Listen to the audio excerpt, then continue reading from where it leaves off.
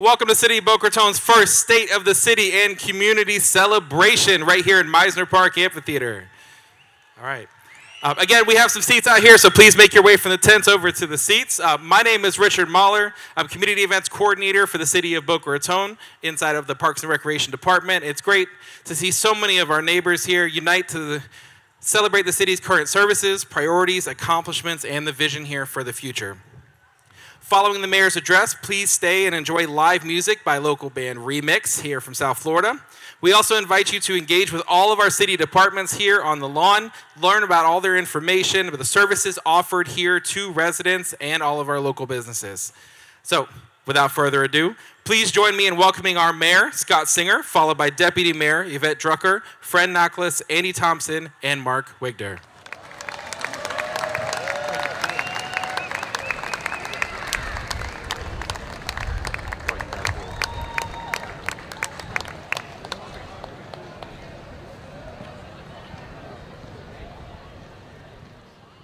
Colleagues, friends, neighbors, they told him it was impossible to create a dream city where only a few farms and swampy wilderness stood, to make a seamless, coordinated paradise that he saw as a haven for the affluent and power brokers.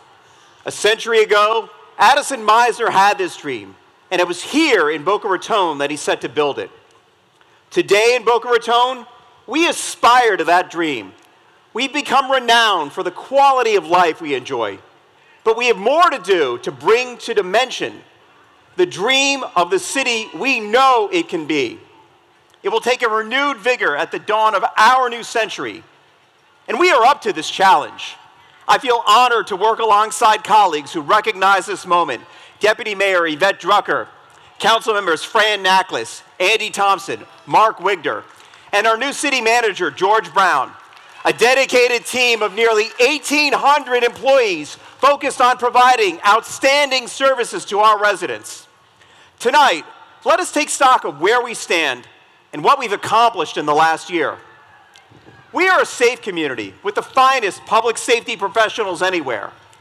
As other cities have seen dramatic rises in crime, our low crime rates continue to fall. Our fire rescue department continues to rank in the top half of the top 1% in the nation. We were the first city in Florida to update building review standards after the Surfside tragedy. And this year, we recertified the first building under them to give peace of mind to our residents. We have a thriving economy. Boca Raton is home to the most corporate headquarters of any city in Palm Beach County, is rated #1 for startups, and saw more office leasing activity last year than West Palm Beach and Fort Lauderdale combined. Other cities shuttered buildings in their business districts. Work is underway on 2 new Class A office buildings in our downtown. Companies are investing in Boca Raton, and our talent base from startups to C-suite is growing. Our finances are strong. We continue to have one of the lowest property tax rates of any full-service city in Florida, with small but steady decreases of our millage rate over the last 10 years. The rating agencies regard our bonds as safer investments than what was the bluest of blue chips, the United States of America. Washington could learn a lot of lessons from Boca Raton. And with these low tax rates, we saw another 12% increase in property values this year, part of a large growth the last 4 years. Decreasing taxes, increasing values. That's a blueprint for prosperity. Yet we recognize that rising values, as in so many places, bring a challenge of housing affordability. This year we adopted ordinances to provide attainable housing choices for families and workers that will help us attract even more companies and reduce miles traveled on our roadways.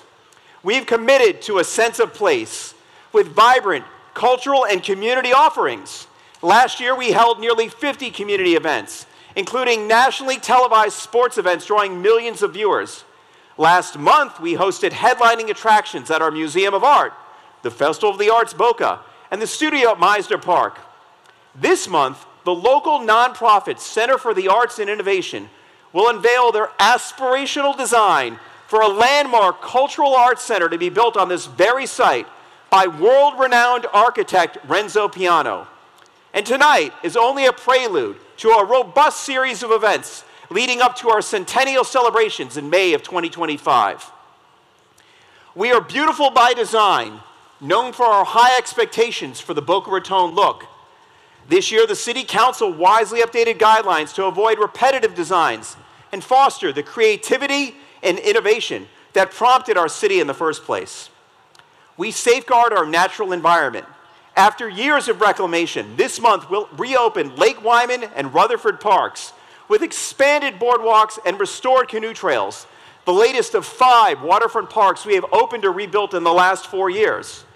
We are committed to sustainability, as shown by record-breaking sea turtle nesting, continued beach restoration and enhancements, and green initiatives. We focus on connections. Our downtown Brightline station saw far more ridership than expected in its first full year, and it continues to be a game changer. Boca Raton is a mainstay destination, and our residents are connected to this major transportation network. Our city has won multiple awards in recent months for our increased mobility and enhanced networks of pathways for bicyclists and pedestrians. And just last night, the City Council approved a pilot program for on-demand mobility to and from downtown. We've also strengthened our connections with residents and visitors through initiatives like our public art program and events like our night market series. Through ongoing public input sessions, we'll continue to foster meaningful engagement and collaboration with residents. A great city needs strong infrastructure, and we have it. Through our innovative, sustainable infrastructure program, we use top technology to enhance our roads and pipelines. We are adding $750 million in improvements over 15 years without increasing our tax rates, and with water rates 80% lower than some peer cities. We support education. Florida Atlantic saw a record increase in applicants after last year's Final Four run, and they and Lynn University are building nearly 1,000 more dormitory rooms. We will continue to partner with them to keep the talent they are producing for the next generation of Boca Raton. Our partnership with our school district remains strong and innovative, and our 3 new public schools have helped us be a beacon for families. As a result, we are young and getting younger. Of all of Palm Beach County's many hospitals last year, ranking first was our own Boca Raton Regional Hospital. The old stereotypes from generations ago are outdated, as we can see in our schools and parks. We attract philanthropy and investment. Boca Regional has nearly completed their $390 million capital campaign. The owners of the Boca Raton will soon pass that same threshold of investment into their magnificent properties. All of these endeavors reflect our relentless dedication to advancing Boca Raton's prosperity and livability for all of us who call it home. So I am elated to tell you tonight that the state of our city is stronger than ever. Still, we must and we will grow even stronger to reach that ideal of what our city can be. Like any community, we face challenges. Our biggest challenge may come from what can be a slow but fatal condition: complacency. We who live here in Boca Raton know how special this place is, but it's still hard to describe to those who come here for only a weekend, and next to impossible for people who've never been. We have to erase a legacy branding challenge. It may be unimaginable to some of us here, but we do not yet stand out to everyone moving a business or family to Florida as the pinnacle of destinations, the place where, if you can make it, offers the best blend of small-town charm, big city opportunity, and unmatched quality of life. We are all that and have more to do to make it known. So now, more than ever, it's crucial that we seize this moment. Other cities in the region are making strides, and we cannot fall behind. Since our founding, Boca Raton has been a dynamic city with innovation at our core. To enhance both our identity and our reality, we must honor our history and embrace the trailblazing paths that brought us here. I started with Addison Meisner. He was here for less than 2 years, but he laid the framework for his dream city.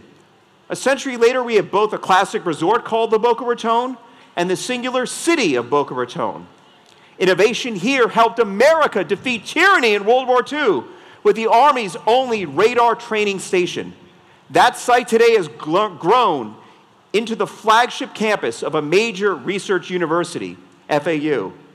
IBM came along in the 1960s, building what is still South Florida's largest single office building and developing the first mass-market personal computer. This year, we approved the framework to update this site, the Boca Raton Innovation Campus, to continue attracting the tech and talent who will again change our lives and the world. And we stand today on what was the Boca Raton Mall, which was almost instantly outdated within a few years of its opening in the 70s. Seeing this problem, our residents and businesses pitched in millions and innovated with a vision, plan, and campaign for Meisner Park. Today, we take this centerpiece of our city for granted, but it was not this way in the early 90s.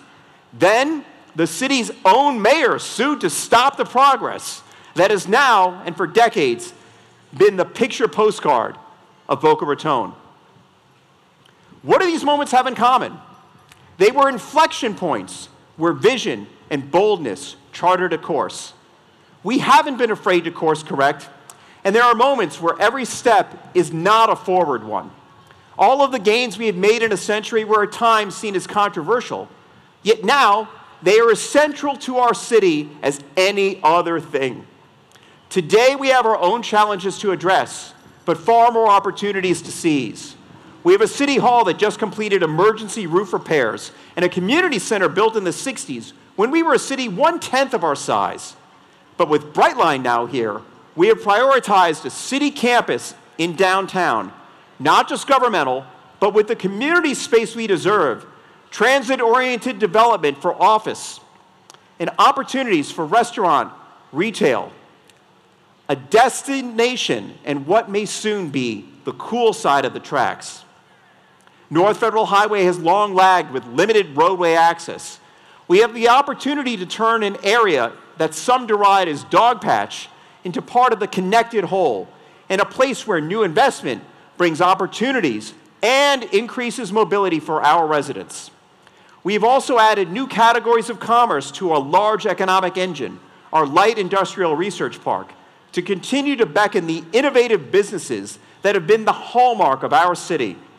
We look forward to more work with FAU to design a university district around 20th Street and create the atmosphere we want for students, graduates, startups, and citizens. As Midtown has attracted new top-flight restaurants and hospitality, we will further investment for what is really our central business district. We have an opportunity to add dimensions to the dream, relying on the base of strong values and high standards that have made this year and this first century so successful for Boca Raton. How do we do this?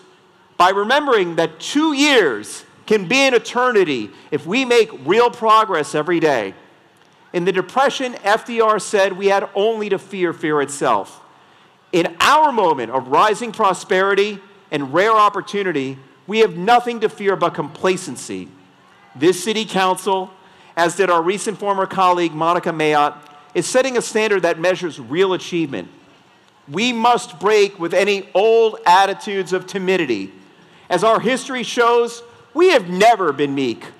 Our city staff must and will be bold in implementing this vision. We will all be judged by how much we accomplish. Our standard must not be how few people we upset, but how boldly we achieve a vision that will propel us forward for generations. We must quell outdated and false perceptions, a sleepy town, a challenging business environment, a community resistant to change. We are none of those things. We are inviting, innovative, and intrepid. Let these be the 2 years we look back on for much of the next century, the same way we still look at what Addison Meisner created in an even shorter time here. We must act quickly to lay the groundwork for an even brighter new century. We have the resources, the desire, the need, and the moment. Most of all, we have the talent. The strength of our city has always been our people. And I look forward to more work with our city colleagues, staff, residents, and businesses to deliver the dream we all share. Together, we will fill the best vision of what our city can be. Now is our time. Thank you for being part of our continuing journey. May God bless America, Boca Raton, and all of us. Thank you.